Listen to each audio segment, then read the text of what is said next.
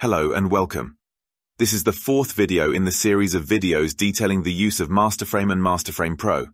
In this video, we're going to be taking a detailed look at the Add Member option within the Create menu. In this structure, you can see that we have some additional grid lines generated outside the extent of the existing structure. Within the grid lines editing area, we can see these grid lines, but when we close the grid line editing area, the grid lines reduce to the set of members that are currently shown on the screen. This is also true if we use a general filter in any part of the structure using our zoom filter window. The visible grid lines will reduce to the set of grid lines that are visible for the extents of the current structure. Although when we do go to the facility to add any new structure, all the grid lines outside of the current view are visible to assist you in the generation of new structure. If you do wish the grid lines outside the current view to be visible, then we go to the Grid Line Viewing options, which is accessible by going to the grid line icon on the Lines field on the right-hand side of the top toolbar. There we can say, Draw grid lines outside current view.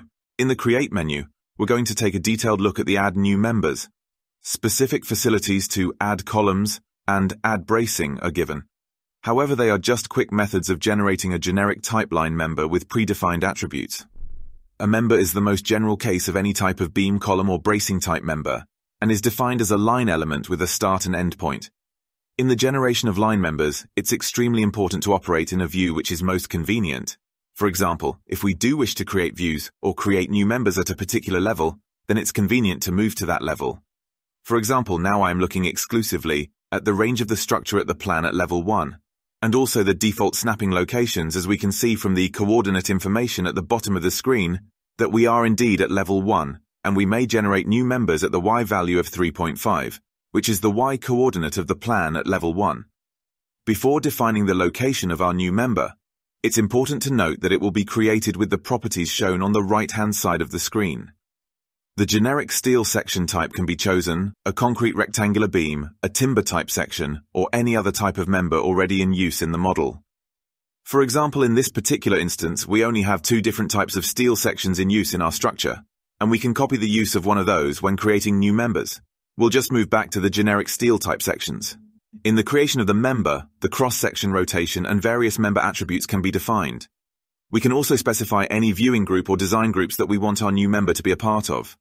Any of this information, for example, the member section property, the member attributes, or the group information, can be changed at a later stage. When defining a new member, we simply click on the start and end point to generate the new member. New members should be drawn as their physical entities between the start and the end points of the members. At this moment, it's worth pausing to consider the points at which new members can be generated. These are termed snap points. A variety of rich snap points are provided in 3D space around points of existing structure and other points where structure intersects in 3D space. The nature of the snap points can be controlled using the snap settings at the bottom right-hand corner of the frame window. One of the types of snap points we have is on what we class a generic snap grid. Here we can see the snap grid is turned on.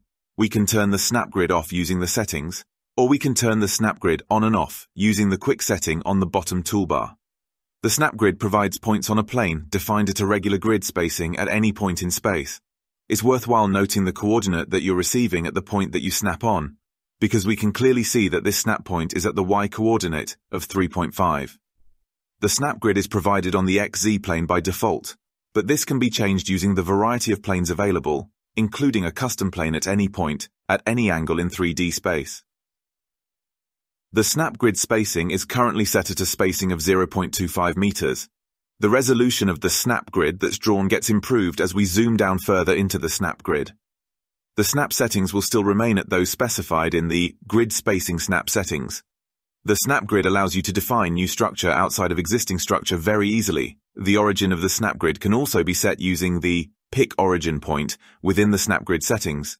Currently, the snap grid is set at an origin of X of 0, Y of 3.5 and Z of 0, hence the facility to pick points at a Y coordinate of 3.5. The elevation of the snap grid is controlled automatically as we move through frame views, so on a floor plan view the snap grid is automatically orientated at the Y coordinate of 0 to suit the floor plan. The snap grid will generally follow the angle of view in which you're looking, so if we're looking at something on a front elevation, the snap grid will default to the XY plane. If we're looking at a side elevation, it will default to the XZ plane, as can be seen in the snap grid settings. As we go back to 3D orientation, we can see the snap grid is still orientated on the XZ plane. The snap grid will revert to one of the principal planes as we move to that view. Also, as we move through our frame views, the snap grid automatically follows the line or the grid of the grid line axis. The origin of the snap grid can be easily set using the Pick Origin point, or more conveniently, by holding the Control key down, we can pick a point on the structure to set that as the origin of the snap grid. This then allows points to be referenced from that point and measured about a new origin. The snap grid can be orientated at any point using the custom plane, or indeed by rotating the current grid by a specified angle. So for example, rotating the snap grid by 30 degrees gives us a grid at an angle which may be convenient in certain applications. We can specify the generic grid using 3 angles, or by picking 3 existing points in space, which will allow the snap grid to be orientated specifically to that plane. Turning the snap grid off to improve the clarity of other types of snap points that we can select, we can see that we can also click on snap points along existing members.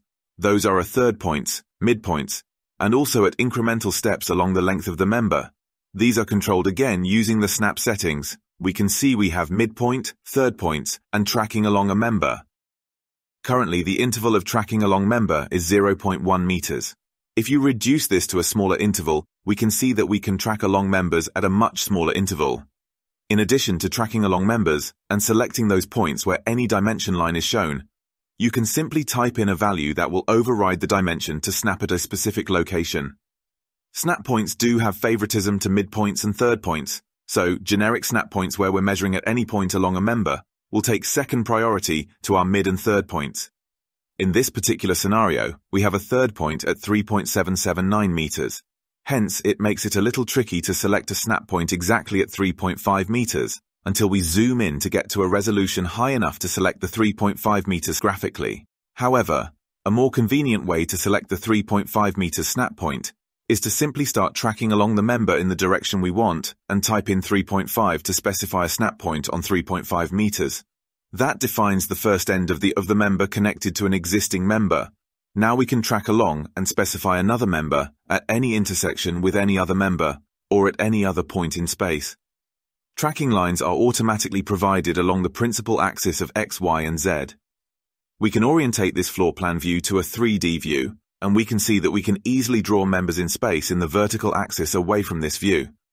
As we move towards the member on the other side, we can see that we have the blue dot representing an orthogonal snap point, and the green dot representing a perpendicular to snap point. Likewise, if we come from the member above, we see that we have a perpendicular from snap point, and a perpendicular to snap point, as well as an orthogonal snap point. Let's draw in another member at any angle. Coming from this point, we can see that we have a green line showing a project from line on the member, and that allows us then to intersect at a green point on another member, which represents the project from intersection point. We can also intersect on the perpendicular from and the orthogonal points. The project from is available on the second end of any member, and in all circumstances where we see a dimension, we can simply overtype the dimension with a specified value. The insertions of members can be quickly undone using the quick step-by-step undo and redo facilities on the top toolbar. If we now generate new structure, you can easily see that when clicking on the first end of a member, we automatically get tracking lines about the first end for selecting the second end of a member. However, in certain circumstances, we may wish to have tracking lines to generate the first end of a member. As we can see, we automatically get tracking lines along existing structure. However, tracking points and lines can also be provided at any point by simply hovering over a location to provide a temporary tracking point about which to select a new snap point.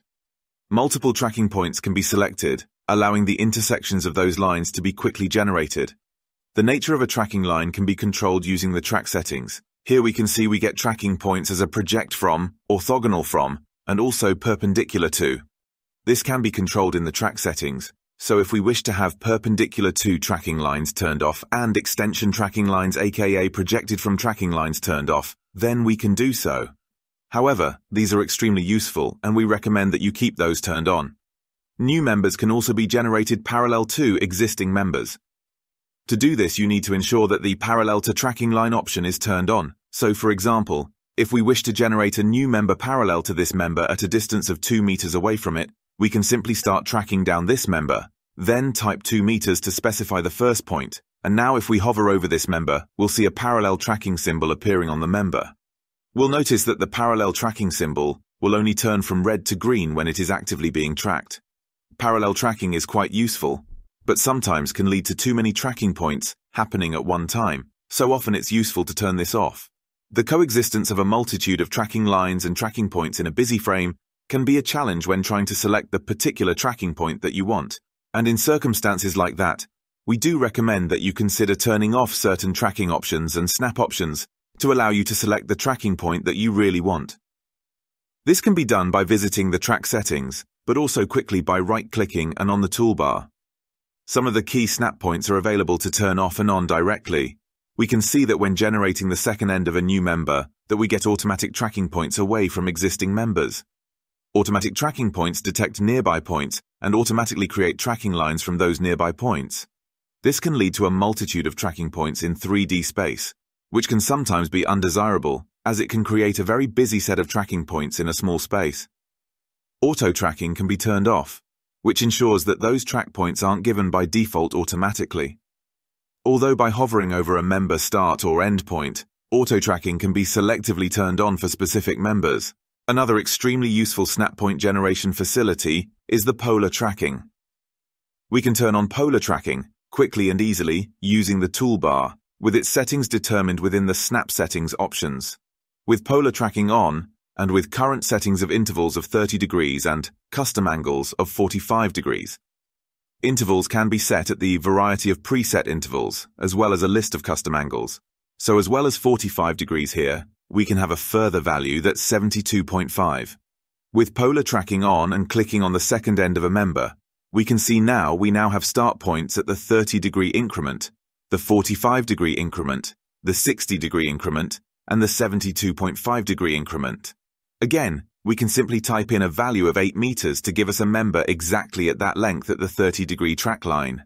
More generically, polar coordinates can be defined at the second end of a member using a text input. Clicking at the first end of a member and now typing 8 meters at 32.5 degrees gives us precisely an 8-meter-long member at 32.5 degrees from the x-axis. There are a variety of text inputs available to make generating members quick and easy. For example, clicking on the first end of a member, I can now say that I want the second end of the member at 3 meters in the x direction, 0 meters in the y direction, and 2 meters in the z direction, giving us a point that's offset from the start point, which is 3 meters in the x direction and 2 meters in the z direction. Let's just undo those last few members, and let's go back out to the full frame view. Snapping between points and the 3D orientation is of course entirely possible. However, when doing so, it's always worth keeping an eye on the actual coordinate being selected. For example, when looking at the full frame on a plan orientation, the program will always select the point on the frame closest to you.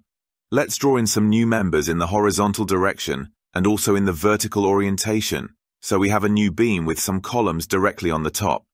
If we look at the full structure in a plan view, now we can see that if we are expecting to snap at a point from this point to this point, we may be expecting to connect two beams together at the top of plan at level 1. But we will actually be selecting 2 points at the tops of the columns, because they're the ones that are closest to the user. So therefore, it's always more useful to operate in one of the default frame views when snapping in a 2D space. Alternatively, you can use the zoom filter to filter down into a part of the structure you want to work with, and in this instance, now we can see that the snap does occur at the y-coordinate of 3.5, and the beam goes in at the level that we were expecting it to. This concludes this video on the generic generation of new members in MasterFrame.